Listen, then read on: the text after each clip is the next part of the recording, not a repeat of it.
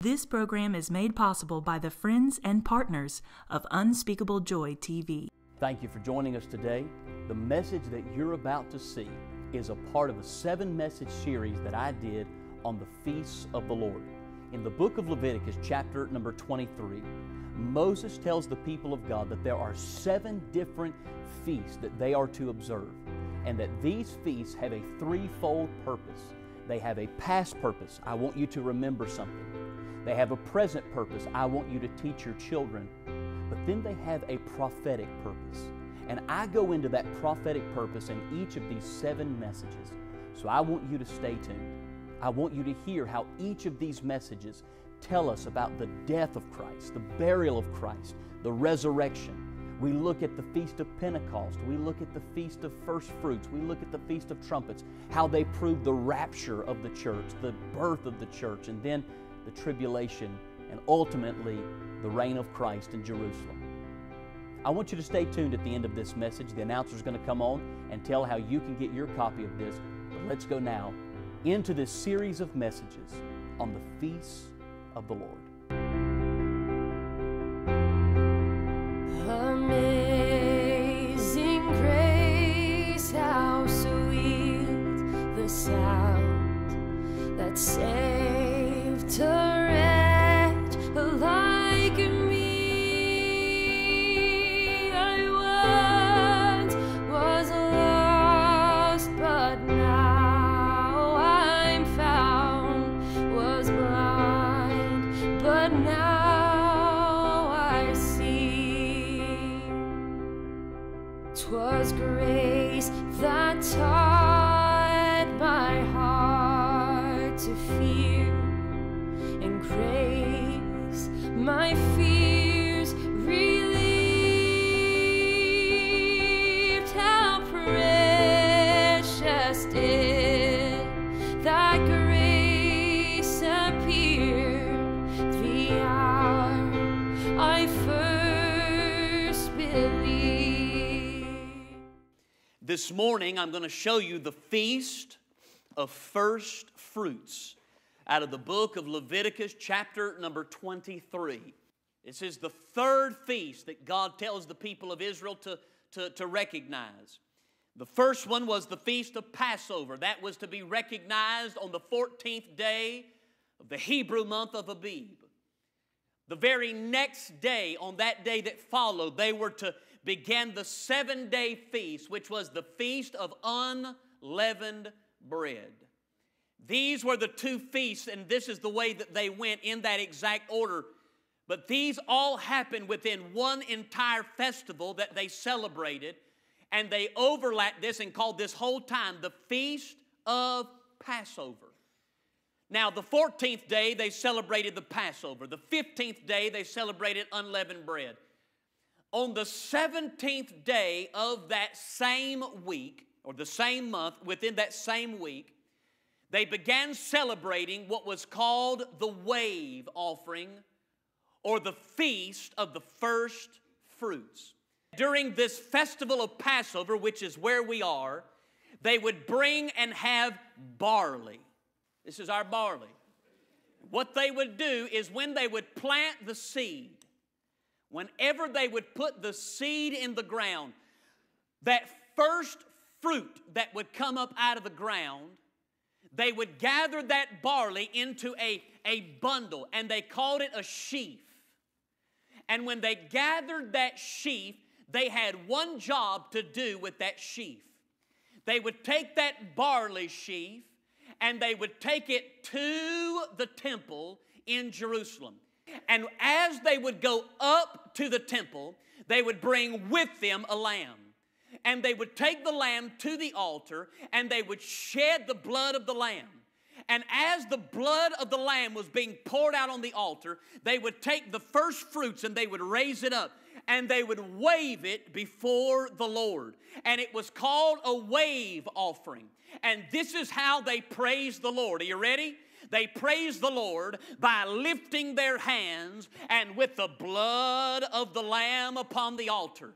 God said, I want you to start out your year and start out your season by waving your hands before me and with the blood of the Lamb of God. Brothers and sisters, that is what God desires from every one of us. You cannot praise the Lord without uplifted hands and without the blood of the Lamb of God shed upon the doorpost of your soul. And so they would wave that. And as they were waving that barley, now you've got to use your imagination that these yellow petunias, daisies, or whatever these things are, you've got to use your imagination that these are barley. I got to get something that looks a little more like barley.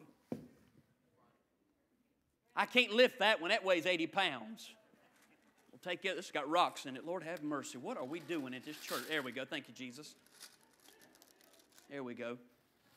They would take that barley and they would wave it before the Lord. They had to realize as they were waving it, remember, every one of the feasts had three messages. It had a past message, it had a present message, and it had a future message. Every aspect of it, they were telling a story as they were waving it, and it was three parts to that story. Number one, the first part of that, when they would wave that, this is what they were saying. The Lord has given us this seed. You do realize that every good gift and every perfect gift, it comes from above. And as they were waving that, they were saying, we're not the ones that made this come up out of the ground. It was God that gave us this fruit, and it is God that can take it away. Number two, the second message not was just that God has given, but number two, the seed has arisen. They were saying the seed that we put in the ground, that was dead in the ground, it has risen up 3 days after the Passover.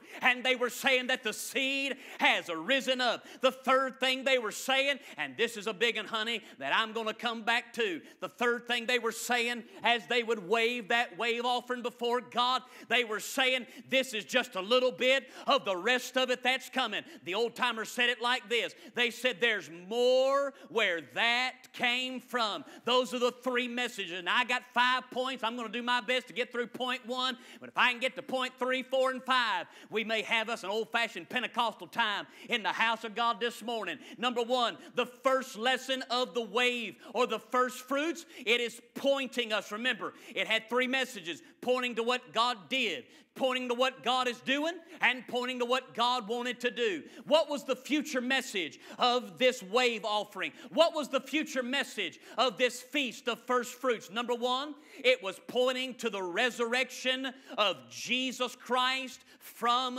the dead. Notice what day this feast took place on. It took place on the 17th day of the month of Habib. It took place 3 days after the Passover. And if the Passover is pointing us to the death of the Lord Jesus Christ, what happened 3 days after Jesus Christ was put into the grave of Joseph of Arimathea? This is what happened. He came up out of that grave, and he was the wave offering of God to the entire world. Here is what you've got to understand. Do you remember what that season was that they celebrated at Passover? What is that harvest? It was the barley harvest. Remember what we've got in our imagination class? We've got the barley in the hand. There were 2 things that were pleasant about barley that were not so about wheat, and they were not so about olives. 2 things, let me give them to you right quick. Number 1, barley was a drought-resistant fruit. It did not matter how much it rained, and it didn't matter how little it rained. It could be as dry as a bone, or it could be as wet as a flood. But barley would always come up out of the ground in Israel. Can I tell you something? It didn't matter how sinful the land was, and it didn't matter how holy the land was. Christ couldn't get any holier, and he could not have 1 ounce of sin in him. He is drought resistant. There was nothing the devil could do to stop him. There was nothing the demons could do to stop him. There was nothing the Baptists could do to stop him. On that third resurrection morning, honey, God got him up out of that grave, and He took him and He waved him before the world as God's wave offering. He is the first fruits of them that slept. The second thing about barley, do you know what they called barley? They called barley the poor man's bread, because it came up first, and that is what poor people would go out into the field and they could gather. They could gather barley. Do you remember what it said about Sister Ruth and Sister Naomi? That they came back to Bethlehem at the time of the barley harvest. Do you know what kind of field she was snooping out? In the fields of Boaz. She was in his barley fields, and she got a whole case full of that barley. Barley is a poor man's bread. Aren't you glad Jesus isn't just a Savior for the smart man, but He's the Savior of the dumb man? He's not just the Savior of the rich man. He's the Savior of the poor man. He's not just the Savior of the good man. He's the Savior of the bad man. And Jesus Christ got up out of that grave and was resurrected, and way before the entire world, He's God's first fruits of them that slept. The second picture of this that God is trying to show you and I is not just the resurrection of Jesus Christ, it is the resurrection of the children of God. The resurrection of the children of God. Remember what I said just a second ago? Whenever they would wave the first fruits, you know what they were telling the world? There's more where that came from. There's a third picture that is symbolic in those feasts of first fruit. Number 3, it was the visibility of praise. Whenever they would come to the tabernacle, whenever they would come to the temple, them waving their offering before the Lord, it was their way of letting the world know whose God they really served. It was their way of letting the world know, I'm on Yahweh's side. They didn't want anybody to ever doubt who gave them the first fruits of that. They didn't want anybody to ever wonder where it is that this came from. They were to be God's messenger, and they were to be God's vessel, that He is the real God of heaven. Let me just stop and park my Baptist boat in the Pentecostal pond of your soul. Can I tell you what the problem in this old-fashioned church and the New Wave church of today? We have got this problem. We are so blessed ashamed of the God that birthed us and the God that saved us. We don't care that He bled and died. We don't care that He did this for us. All we care about is what brother so-and-so or what the person down the work, what that thing. I don't give a flip what they think about me. They didn't die for me. You say you act crazy. You act off of your mind. No, my friend, I know I got hooked up to another world. I know which citizenship, what side of the river my citizenship's on. And when I come into the sanctuary, I don't want anybody to ever doubt whose side I'm on. I want, when I lift up my hands in the sanctuary, I want them to know that God is the giver of life to me. When I lift up my hands in the sanctuary, when that choir lifts up their hands in the sanctuary, when those people out there lift up their hands in the sanctuary, we want people to know we agree with what they're saying. We agree with the Word of God. We love the God that saved us. Ladies and gentlemen, I'm sick and tired of being ashamed of the God that saved my soul. I'm not going to be ashamed of Him. It's His blood on my soul. It's His blood on my life. It's His blood in my heart. I'm riding down the road, and we get so nervous and we get so ashamed when they put that music on the iTunes or iPod or whatever you have today, and they put that on there, and we're riding down the road, and we start tapping that wheel, start tapping them thumbs, start going, and next thing we know, we're kind of bobbing back and forth, and the next thing we know, we kindly are doing this number right here, eyes open, of course, and we're just kindly going like this, riding down the road, and the next next thing we know, our foot's a tapping. And the next thing we know, our elbows are tapping. And the next thing we know, it's kindly rising up on the inside of us. And then we get to going and we start singing. And we don't care who's around. We're just riding down the road, going as fast as we can. But then we pull up to that blessed stoplight and we get this something inside of us. It says, they're watching you. And as soon as we turn and realize somebody's watching us, we stop doing it. We want to act sane. Number one, can I just go ahead and address something in your poor, pitiful little soul? They already think you're crazy. You may as well keep the train going on down the line. Let me address something to this side of the audience.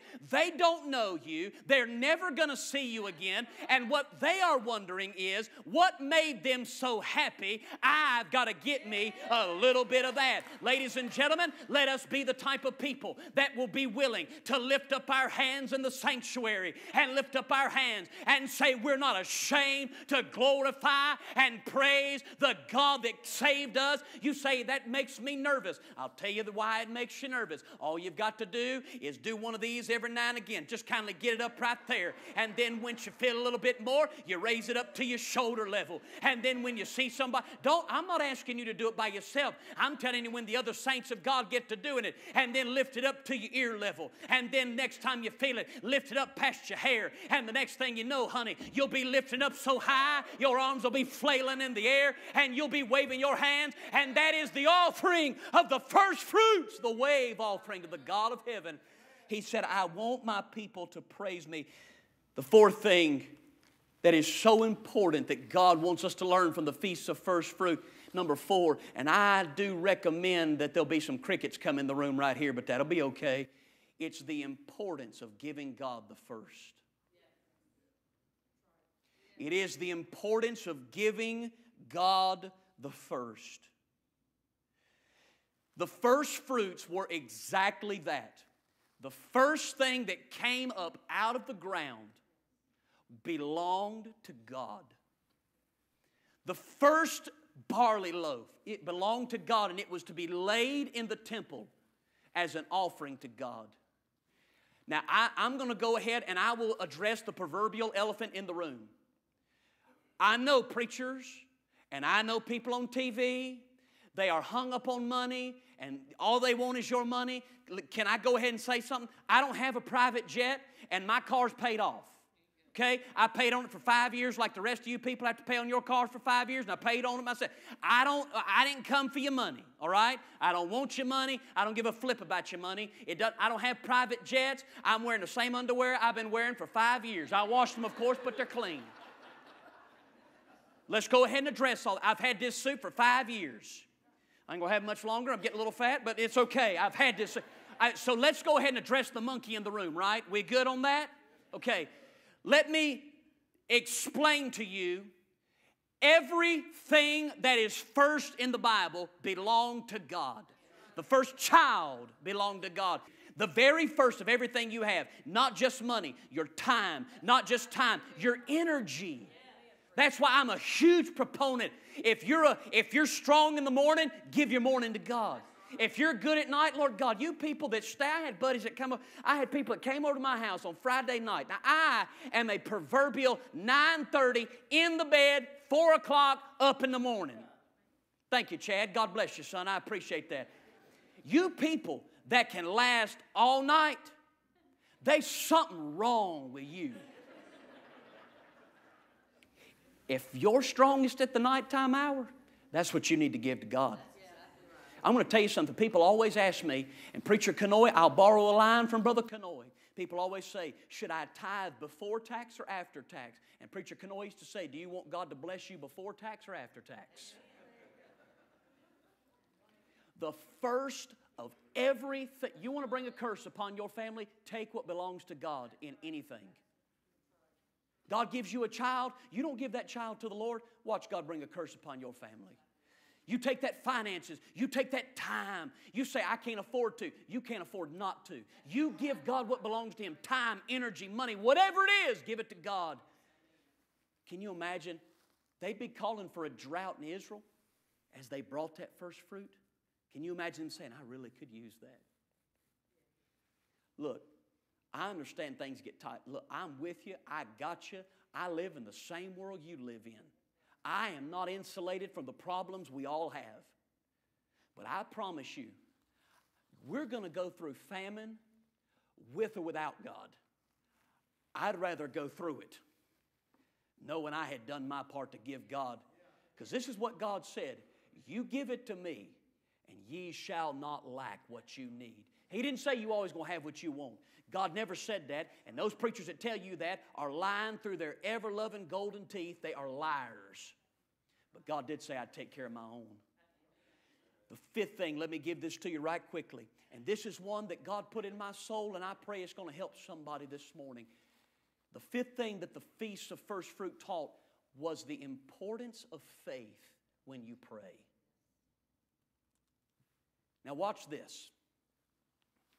When they brought the wave offering to God, this is what they were saying. They were saying, Lord, I am testifying to the world that you are going to give me more than this right here. Where is it? It hadn't come up out of the ground yet. But I know there's more. How can you say God's going to give more? Because He told me He was. This is a sign of the first fruits. Listen to me, brothers and sisters. How many times has God answered our prayer? God given us, and I can walk through people, I can show people in this room, God's answered your prayers, God's helped you, God's strengthened you, and it builds up and builds up. And the first calamity that comes our way, why does it deplete the bank account of our faith? I'm talking about God answers prayer, God answers prayer, God answers prayer. Boom! No faith. God wanted them to know, you can trust me to send the harvest because of what you hold in your hand. There are more answered prayers in this room right here. People that I have personally prayed for, people that I have personally went and ministered to. People in this room that have walked and talked. I've dealt with you, I've talked to you, I've prayed with you, and I've seen God answer your prayers. Why are you still doubting that God is able? And then it rises up inside of us, and then we get these. How many of you love it when you try to outsmart God? Oh my, I've tried that more times than not. I love making little lines like this to God. God, I know you're able, but I just don't know if it's your will. God, I know you're able, but I just don't know if you're willing to do it. How many times have we tried to fool God with our little catchy phrases? Let me put a verse in your soul. Hebrews 11, verse 6. But without faith, it is impossible to please God. That is why God gives you the first fruit of what that's why God's giving you that little nugget of answered prayer. So that you will believe Him for something greater, for His glory. You say, but what if God is not willing? I've got a verse for you. You ready? Matthew chapter 21, verse 22. And all things. What does all mean in Greek? What's all mean in Greek, class? It means all. I can't tell you how many people have come up and said, I just don't know if it's God's will for me to have a baby. I said, are you married? I need to laugh about that. I said, are you married? I said, God said it is a noble thing to desire to have a family. Ask Him for it. But I don't know if it's His will. All means all. You say, what if I can't have a baby? There are babies everywhere that need a mama and a daddy to adopt them. And do not let the devil discourage you because you got a child through a paper. Listen, I've talked to a lot of women that went through birth. And I'm pretty sure they'd rather be in your boat than you in their boat when it comes to the pain, gore, and nasty level. It doesn't matter. God answers prayer His own way. What does all mean? All means Now that if it ended there, we would be happy, wouldn't we? But notice what he said next.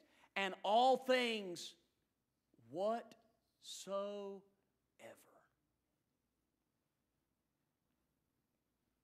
God's people, I'm ever more convinced of this if I can bear my heart for 30 seconds.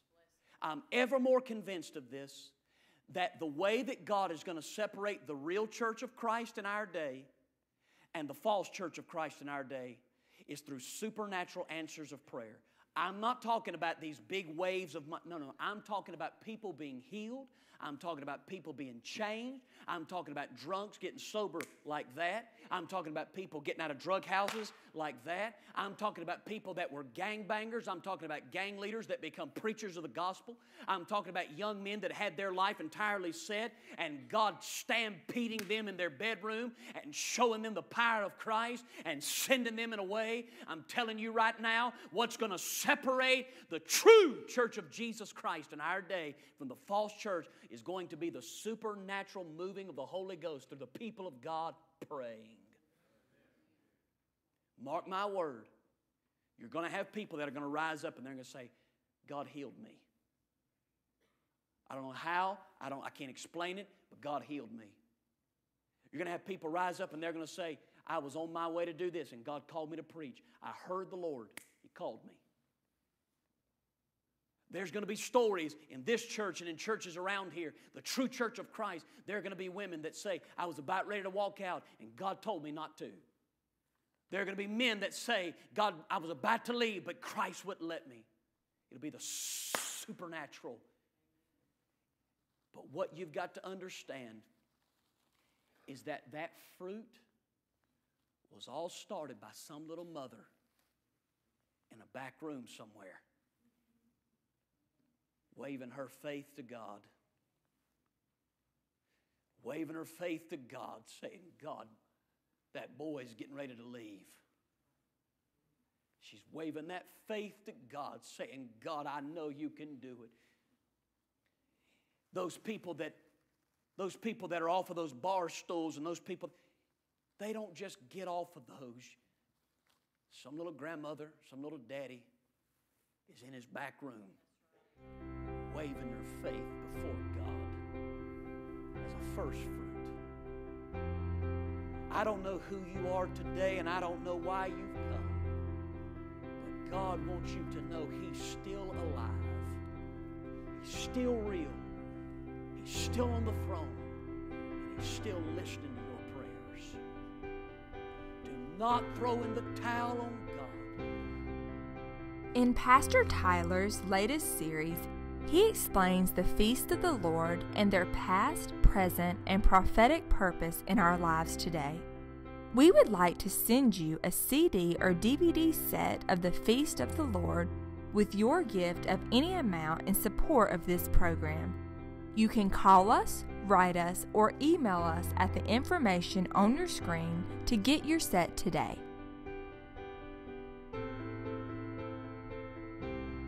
Thank you for watching this broadcast of Unspeakable Joy with Pastor Tyler Gaulden.